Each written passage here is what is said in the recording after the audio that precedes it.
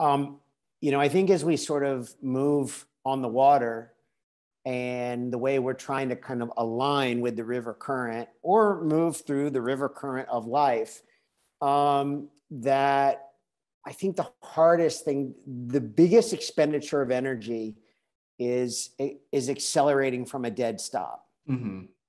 And so it's not unlike when you ride a bicycle approaching a stop sign. If you can just keep the wheels moving a little bit, it is so much easier to accelerate a bike that's moving a little bit than a bike from a dead stop.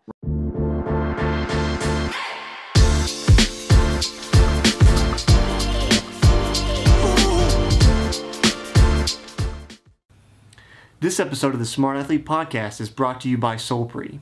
If you're active at all, whether you're running or simply out walking for the day, you've probably experienced one of the number one problems that active people have, and that's chafing.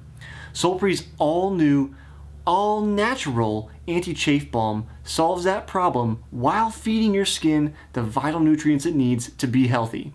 If you'd like to stop chafing once and for all and treat your body right, go to solpri.com to check out the anti-chafe balm today. That's SOLPRI.com.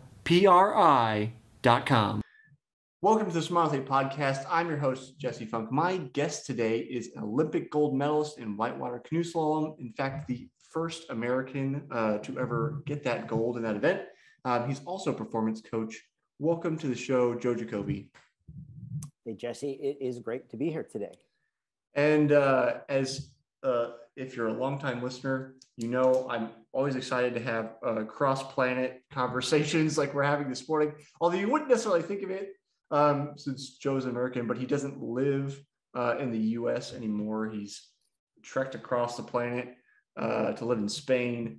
So we'll just jump off right there because before we got recording, Joe and I were going to get into this, and I said we'll save it for the recording.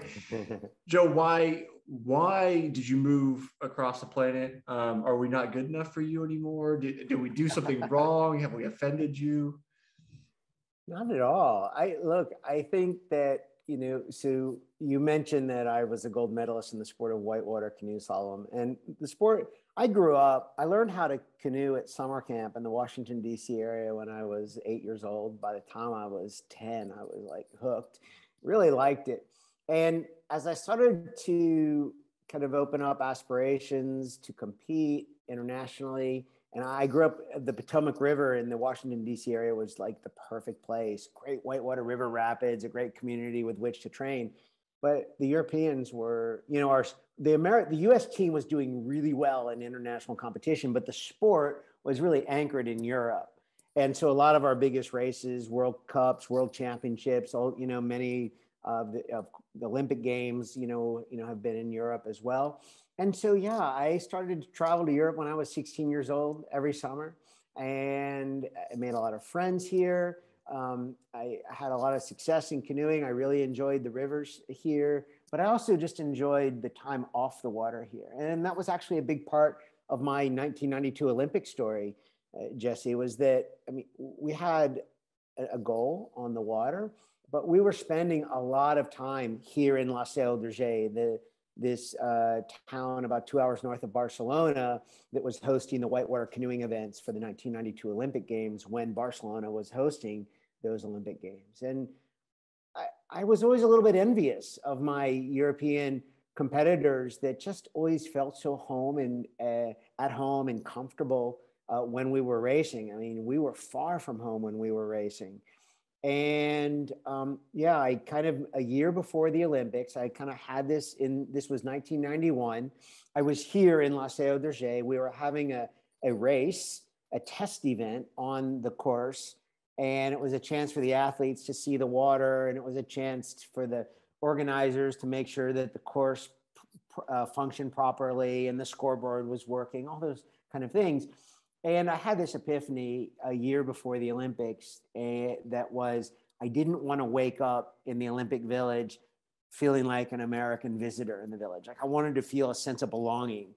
And so from that moment, I can't tell you, it was just, something changed. And my interactions with the community here in La Seu changed.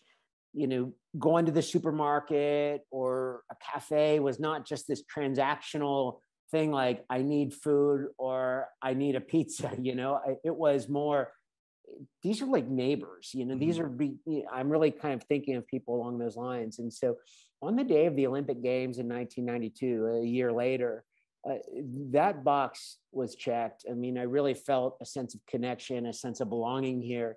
And so, yeah, I think after winning the Olympics here, that just kind of deepened the whole connection. So, yeah, I saw an opportunity a little over 4 years ago to make this quality of life change, as sort of a new life adventure. Now I'm kind of finally answering your question.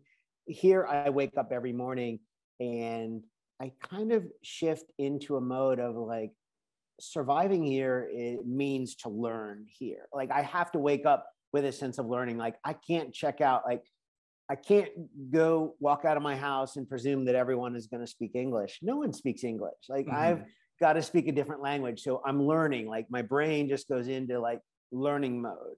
And I love that. Like that has been an incredible gift, like, and an incredible wake up. I'm 52 years old now. And yeah, I'm not very good at speaking Catalan, which is the language we speak here in Laseo, but I love learning it and I love practicing it. But I've got to be a student in order to pull that off. Like I can't check out, which I think in a lot of ways, when when you speak English and you're in the United States, like why would you even think twice about that? But once you live in another country, you think about it all the time. Yeah, there's something about going someplace where they don't speak English and being the outsider looking in, that, that initial kind of jumping off point, it's like, it gives you a different perspective about, a lot of things. I know. So like I actually recently did a video on the YouTube channel, if you like running, talking about should you do running on vacation. We just came back from a short trip to Montreal, which is a city I fell in love with, and learned a modicum of French.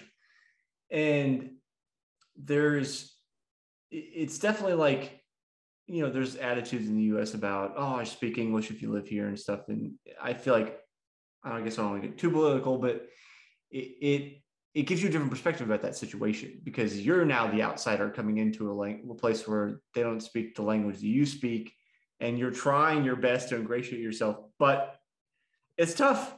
Like unless you're a language savant, like it's going to take a minute to get anywhere near to, sounding like you belong, let alone like being comfortable with the different culture and whatever's going on. Yeah. You bring up something that I think, one of the things that I just love about American English is that English in the United States is just constantly changing and evolving. Listen, it was not so long ago that when Al Gore was vice president and his wife, Tipper Gore, was like wanted to have like movie ratings, like on rap lyrics, and today, I mean, if you look at the influence of hip hop on the way English is spoken, that we don't think about that very much in the United States, but in England, in Great Britain, United Kingdom, where there's a lot of people hanging on to proper English. In the United States, we're sort of letting English go in a lot of different directions, which is fascinating. And if you actually ask kids in Spain, like the kind of English they want to speak cool English. They want to speak like hip hop, like they want to watch Netflix. They love that influence. And that reminds me that when I am speaking Catalan, that I'm not striving for some perfect Catalan, and I'm seeking conversations with people, like a lot of Americans who appreciate someone's effort to speak English. Like you can imagine someone who speaks Spanish as the first language, and you're having a conversation with them, and maybe they're not very good at talking in the past tense or the future tense. But they speak in the past tense, and you kind of, in the present tense, but you understand we can intuitively understand whether Yeah. they're talking about the past or the future. Right. And that's the way I sort of think. I think when you find that kind of that sense of that ease of communicating and going across the globe, it makes speaking another language a lot easier. So even being an American and loving that kind of English, and the kids here like to talk English with me because I am not a stickler for how they speak it. Yeah. And therefore my Catalan is sort of received in a similar way. And I love that. That's great. Thinking about the rules of English versus the realities of English. I have a Brazilian friend who English is his third language, and he speaks it very, very well. It's very close. His cadence is a little different. Which is fun. I always fall into like his cadence whenever I'm talking with him. Yeah. But like we talk about he gets most of it. It just, you wouldn't even really know most of the time, but just aside from his accent. But sometimes we talk about just the weird ways we finish sentences that are grammatically very wrong, but oh so common. And so it's like, if you learn English in a classroom and then you hear it, you're like, what? Like there should be more to that sentence. So something was wrong, something was wrong. And then trying to explain that situation, like, yeah, that's wrong, but we use like where are you at is a good example. People say that as like, that's not right in the slightest. Right. It takes me back to third grade. I remember my teacher talking about prepositional phrases and how to use them properly. But so it's good to hear that like that the attempt is appreciated versus it being like a almost a snub, like, oh, you don't speak the language properly, Actually, and this was interesting. I mean, obviously everyone where I live can speak Spanish, right? I mean, everyone can, but I think speaking Catalan is a way that Catalan people, it's one of the most important ways that they can preserve, their Catalan heritage and spirit.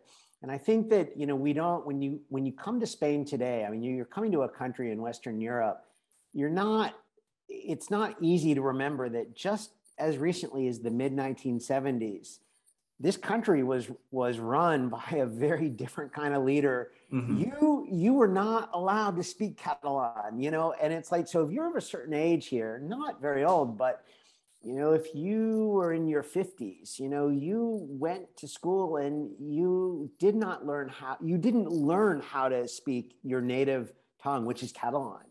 And, you learn Spanish. And I think that when I ask people, could you imagine going to school and like, and you were prohibited, you kind of speak English at home, although it's really not permitted by law. And, you can't learn it at school. When I'm invited into schools today to speak English at classes, here in Catalonia, I always remind the kids, it's like, you cannot believe how fortunate you are to get to go to school and be able to converse in Catalan today and learn grammar in Catalan. And I think this is such an interesting lens, for me, to be here now and kind of seeing all this and sort of seeing these evolutions, because it can be very easy to sort of take things for granted and not really appreciate. But it wasn't very long ago that Spain looked a lot different than it does today. And so, but yeah, language is a big part of that. It is generally presumed, like if you walk into a cafe anywhere in Catalonia, if I present myself as being, not from here, which is not too hard to identify, the expectation is that we're going to speak English. And so what I love walking into a bakery, a patisserie or a forn de pas, and there's an old woman or two old women, working behind the counter, and they'll greet me in Spanish, and then I'll greet them back in Catalan, and they smile, and it just delights them. It surprises them. And Mm-hmm. I don't think like, I couldn't put a price on that. Speaking Catalan is not the most practical language in the world. Like I can't do much with it beyond these very small area that I live in, but it delights people. And it's very Yeah. unexpected for an American to, to sort of change that conversation Yeah. with a Catalan who's expecting to speak Spanish. Yeah. Now you're speaking Catalan with them, and it's like they light up. And I can't tell you how that makes my day, Jesse. Like it's awesome. It really motivates me to kind of keep going with my Catalan, just to be able to ask a few questions, ask them how their day is going, and what are they seeing in the world today? It's amazing. It's Yeah. absolutely amazing. Yeah. I think it comes back to maybe just a part of human nature, and that's respect, right? It's like a respecting of their heritage, you're respecting that, like, that's their language. You're not saying, I'm a foreigner in your land, speak my language. It's no, I'm going to try my best. Maybe I'm going to botch it, but like, I'm going to try and, respect where you come from and who you are. And, when I talk to the kids here in Laseo, I've never met one kid who thinks their English is good enough to go to the United States and speak. And I'm like, are you kidding me? I said, it's not like 99% are going to understand you, 100% are going to understand what you're saying. If you speak like we're speaking now, anywhere in the country, people are going to understand what you're saying. Yeah. You may not understand everyone else. Like before I moved here, I lived in Appalachia. I lived in southeastern Tennessee, and I think it would be not, I know that a lot of my neighbors here in Laseo would have a hard time understanding my neighbors in Ducktown, Tennessee. That is totally cool. They would be understood.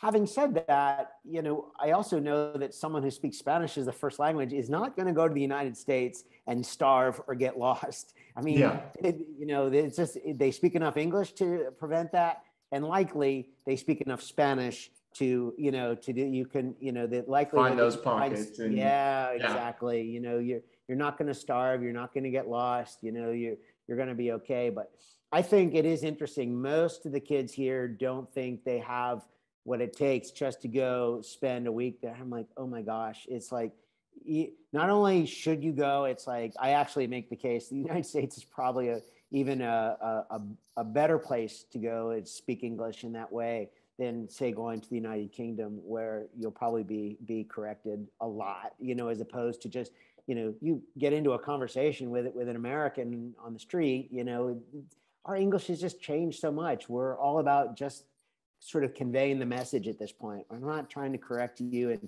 and tell you how to speak properly, Yeah. Look, I mean, you look at our Congress today, or look at the government of the United States today. We have people that have learned to speak English, that are, elected representatives that, have learned to speak English in very different ways. And I think that's awesome. It's definitely an underappreciated skill that is acquiring a second language in the US, because we're such not a monolith, but the country's so large, and it's like there's so many people, you don't really bump into very many situations where you have to speak another language. There's opportunities. There's opportunity, like talking about, I'm in Kansas City. There's many pockets of Spanish-speaking community around town. Just down the street from me, there's a French immersion school for kids in this neighborhood. So there's definitely opportunities to speak other languages, but there's rarely, I would say never. I don't think I've ever had a situation where I had to speak Spanish, and definitely not French, in Kansas City. So I think that's part of something like we just forget about, because it's so predominantly English speaking. We don't, unlike Europe, where like you've got all the countries with all their languages butting up against each other, and it's very feasible, as we were talking about before we were recording, pop over someplace else and, English or something becomes the de facto common language if you don't understand where It actually, I mean, English is the official language of the European Union, and so it is interesting how, when I outside my window right now, we're hosting a race, a canoeing competition on the 92 Olympic course, and we have athletes here from France, from Ireland, and then from all over Spain. And for the Spanish athletes, Spain is the common language, although most of the Spanish athletes come from places like the Basque Country, where Basque is a really, really different language. The Catalans speak Catalan. The Galicians have their own language. These don't sound like Spanish when you speak them. They're very different. But then they all put that aside when they're at a race to do that. But I always hear Spanish and French athletes speaking English with each other, or German and French or Spanish athletes, Italian athletes. English is the go-between language. Yeah. We could probably talk language the whole hour, but I'm going to divert so that we try to get a little bit other topics for those that are not language aficionados with us. I wanted to ask you about so for you, the listener, if you've been around with me for a number of years now, or listened to a number of episodes, you've heard me make the metaphor, and this is why I think it's especially important to ask you, Joe. I make the metaphor somewhat often about life as a river. And I saw in one of your blog posts talking about using life, a river as a metaphor for life. It's my book that I'm working on. Right. I'm working on the book right now. So, I use it as a metaphor. I think there's a lot of parallels, but you've got obviously more firsthand physical experience than I'll ever have in being literally in the river. So I wanted to ask you a little bit about your perspective of a river as a metaphor for life. And then in particular, I have a couple quotes from your post, A Full Deck of Questions. I liked the one about what if we sustain minimum speed without stopping, as opposed to pursuing top speed with frequent stops. So I just kind of want to use that as a starting point, and then let you freestyle a little bit, and I guess tell us a little bit about your perspective, your thoughts on that kind of metaphor. Yeah. So we'll try. I love all. I mean, I had such a great time writing The Full Deck of Questions. And I'm so glad you asked about that one. So I'd love to tell you a little bit about where that particular question came from, about maintaining the minimum speed versus maximums, without stopping, versus high speed with lots of stops. I think as we sort of move on the water, and the way we're trying to kind of align with the river current or move through the river current of life, that I think the hardest thing, the biggest expenditure of energy is accelerating from a dead stop. Mm-hmm. And so it's not unlike when you ride a bicycle approaching a stop sign. If you can just keep the wheels moving a little bit, it is so much easier to accelerate a bike that's moving a little bit than a bike from a dead stop. Right. And if you figure out how to do that over and over again, the same thing when you turn a canoe or kayak, you're losing precious straight ahead speed. So if you can figure out how to keep a little bit of speed and when you're racing a canoe down the river in the Olympic Games, you're never going more than 2 or 3 strokes before it's time to turn. And you're never going to be turning for more than a few strokes before it's time to go straight ahead. So you're constantly changing between turning and going straight ahead, turning and going straight ahead. And so it's a little bit counterintuitive, but we do practice really tight, spinny turns that are fast, but often it's better to sort of turn on an arc where we're able to sort of keep a little bit more speed going through the turn. And maybe we don't turn as fast, but over time, the value of not stopping really shows up not just in speed, but in energy saved. Mm-hmm. And so then that energy of how you work with the river and how the current of the river pushes off the bottom of your boat is really important. So now that's a very specific example to sort of draw this out a little bit to the bigger picture again. Yeah. I think what I love about the river is that it sort of reminds me that our life, how we live our life, it exists on a scale, and there's sort of two ends of the scale. On one side of the scale kind of represents how we pursue contentment, however we pursue contentment, whether that's adventure, whether that's fun, whether that's, taking risk, or, whatever that it's something that you control. On the other side of the scale represents, this river of uncertainty, the things that we don't control. And it's not about trying to find or be in a better position on the scale. It's about having the awareness to check in and see where I am on the scale, and if you're leaning heavily towards uncertainty and feeling like you don't have a lot of control at the moment, not a problem. The main thing is you have the awareness to check in and make some choices that support that. Maybe at another moment later in the day or in the next week, you find yourself on a position on the scale more close to the side of contentment and having a lot more things, being in control of more things. It's just the nature of being on the river. It's like we love to tell ourselves and, in a positive way, like, oh, we're in control. And, well, we're in control of our response. We're in control of some things, but whenever there's a river at play, we are not in control. We are co-creating a life with a very uncertain force. And I think as we do that, I think if you get 100% on the side of uncertain, that's a pretty dark place. Like, we don't want to be 100% like I have no control. But on the flip side of it, if you believe you're totally 100% in control, like, that's delusional. I mean, I've had teammates, Olympic teammates, that have put a kayak on a river, never to have come off that river alive. And, I just know that the river, has some uncertainty to it, as does our life. And that's why I think the river metaphor is just so valuable. Not to determine the correct position to be on the scale towards what we control or beyond our control, but just checking in to see where we are. And that takes self-awareness to do that on a regular basis.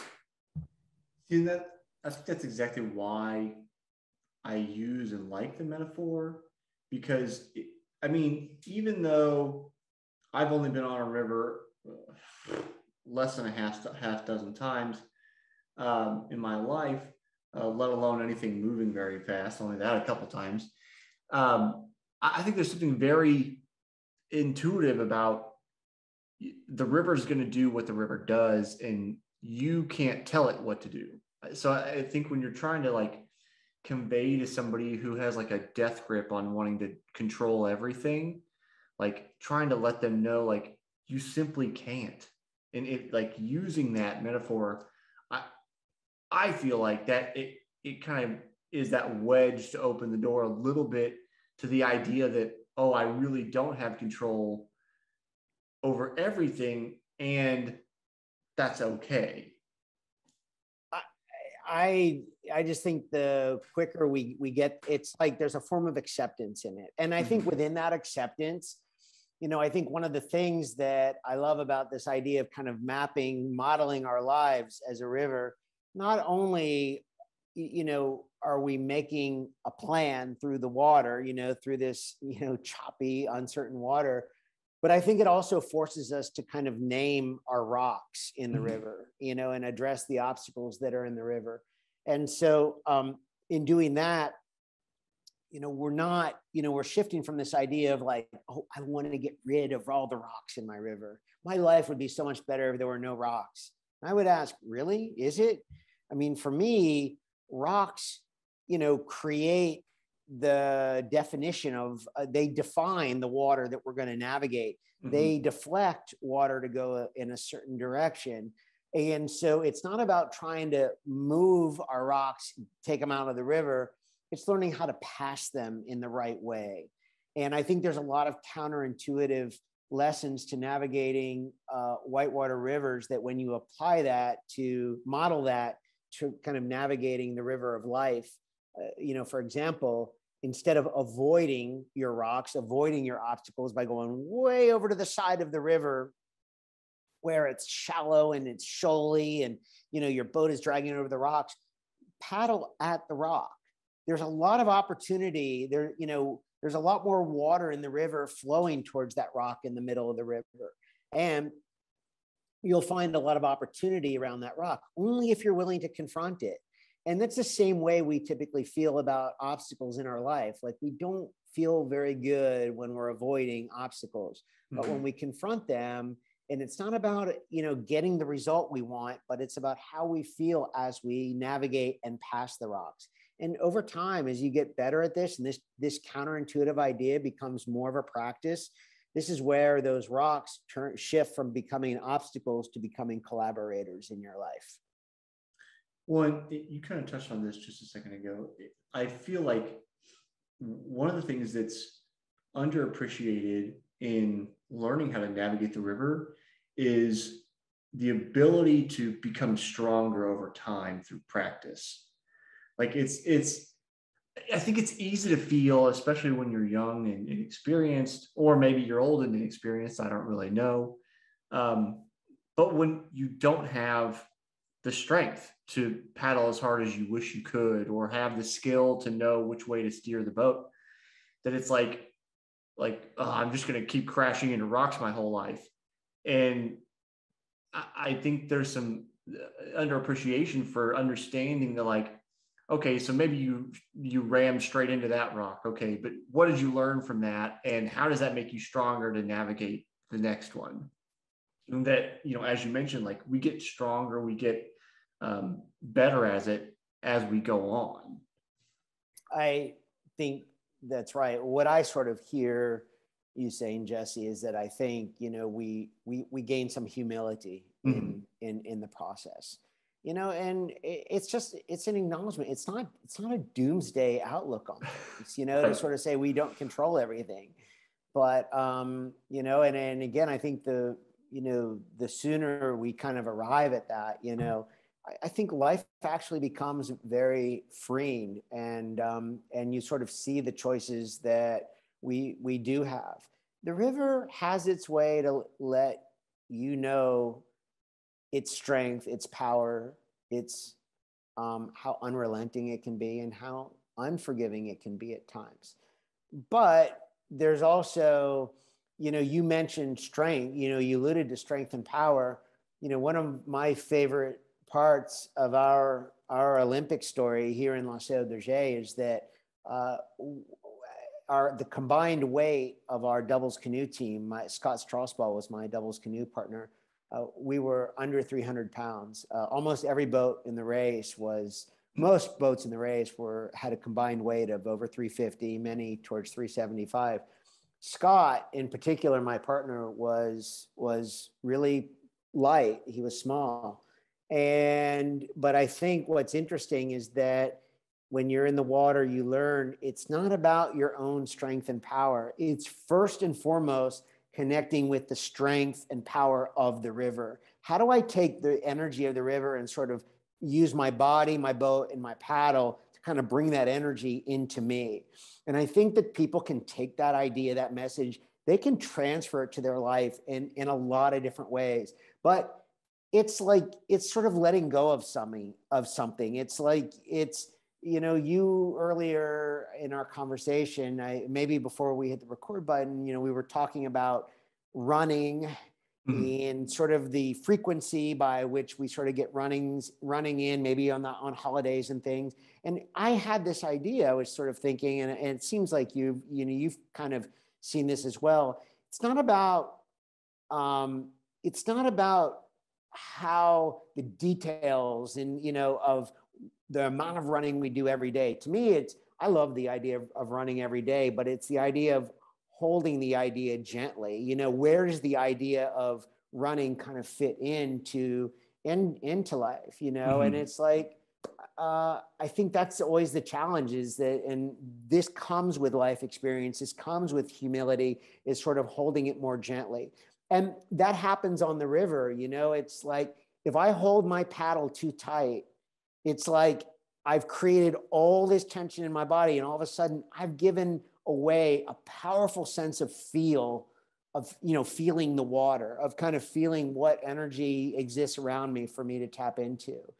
The harder I grip the paddle, the more I kind of think, well, damn, the only energy I've got is my own. So I'm just going to paddle harder.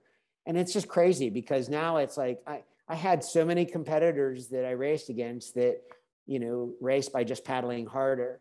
And, for us, it was about capturing all the energy we could of the water into our boat, into our paddle, into our body. And then whatever we have after that, we add on to it. But if we just did that, if we got really, really good at doing that, that would carry us, that would give us everything we need. And that was one of the real exciting, interesting parts of us being small, lightweight, and ultimately coming out of the Olympics, as the top boat on that day.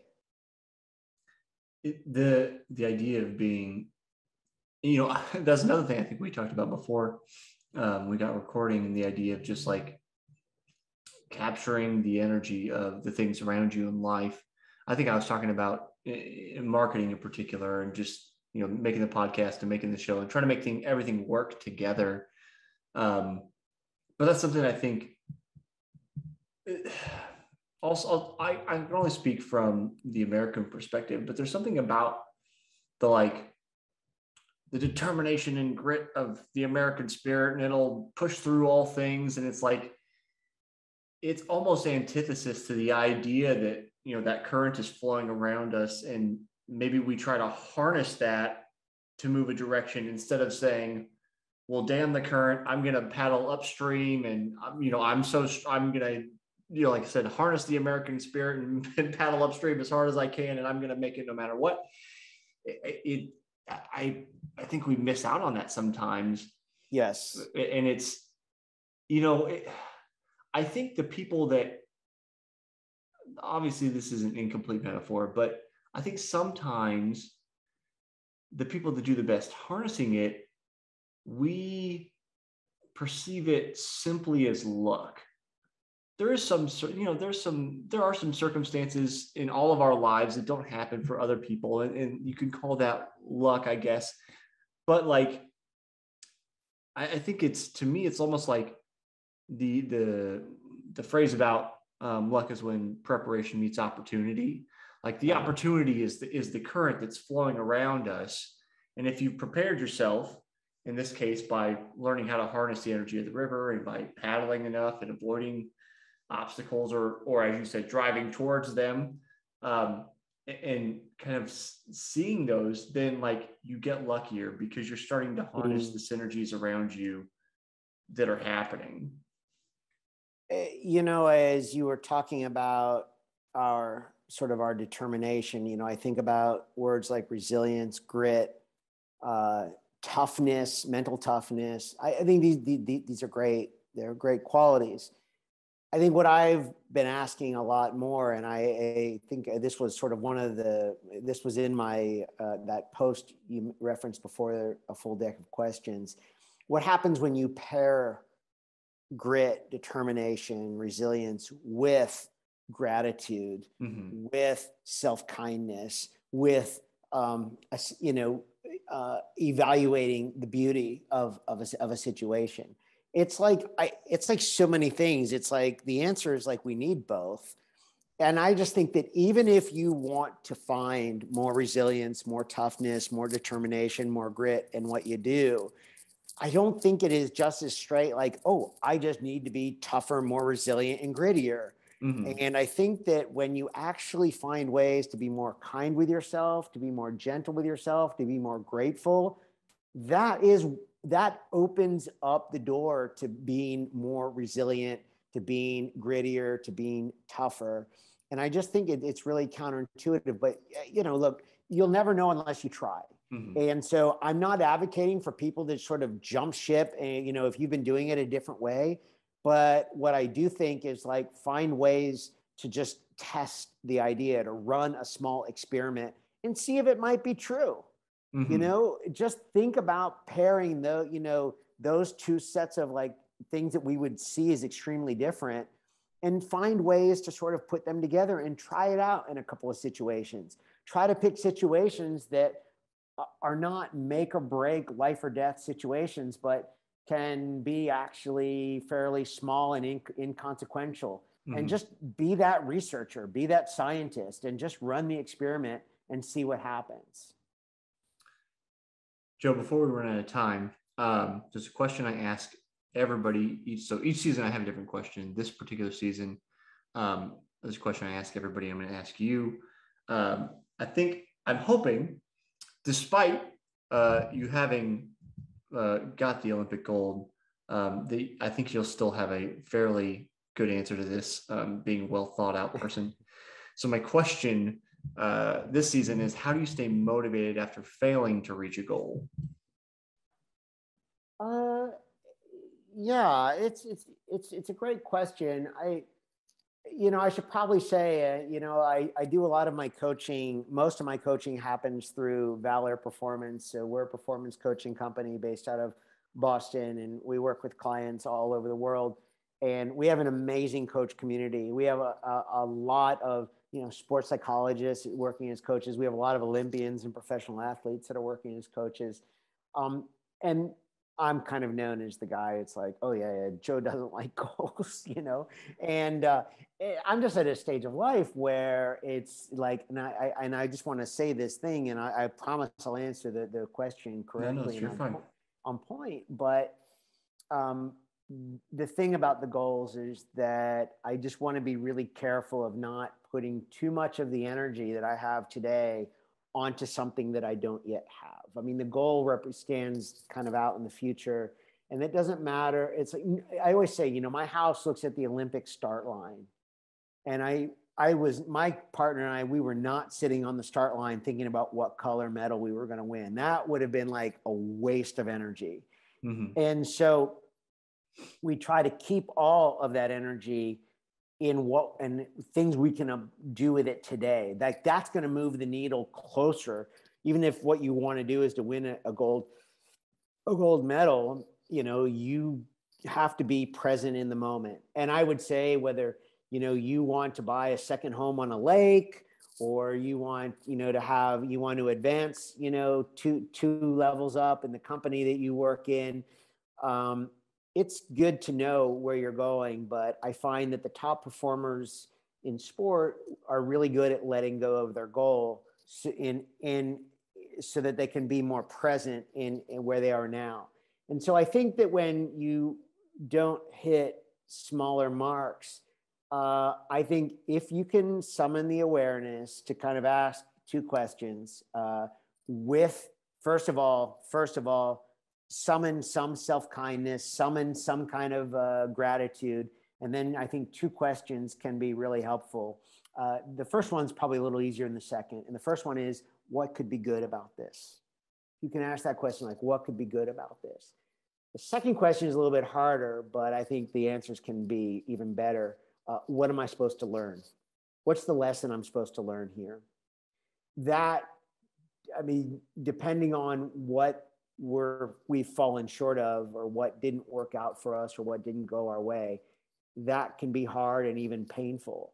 But is that I think that if you can kind of find that way to ask that question when you're ready to answer it, what could be good about this, and what's the lesson I'm supposed to learn? That's a good answer, Joe. Joe, where can people find you? Maybe when's the book coming out? If you're that far in the process, I don't know. No, I actually think I have a few things I need to learn about the publishing part, but the book part is actually really getting there. I don't know if it's too ambitious to do it in time for the start of summer of 2022, which is kind of a nice time when people are starting to go rafting and spend time on the water anyway. Mm-hmm. I think that would be really nice to do that. But yeah, the book is really framed also as 22 reflections about life, modeled through our own journeys down the river. And within those reflections, embedded in there is my Olympic story, Paddling with Scott. So it's going to be a fairly short book. It's a very reflective read, and yeah. So there's that. Anyway, I'm on LinkedIn a lot. I'm also on Twitter, but my website is joejacobi.com, joejacobi.com. And yeah, I'd love to connect with your community, and look forward to learning about them and meeting more of them along the way. And I hope we do this conversation again sometime, Jesse. This was outstanding. It'd be great. Thanks for hanging out with me today, Joe. Yeah, thank you, my friend.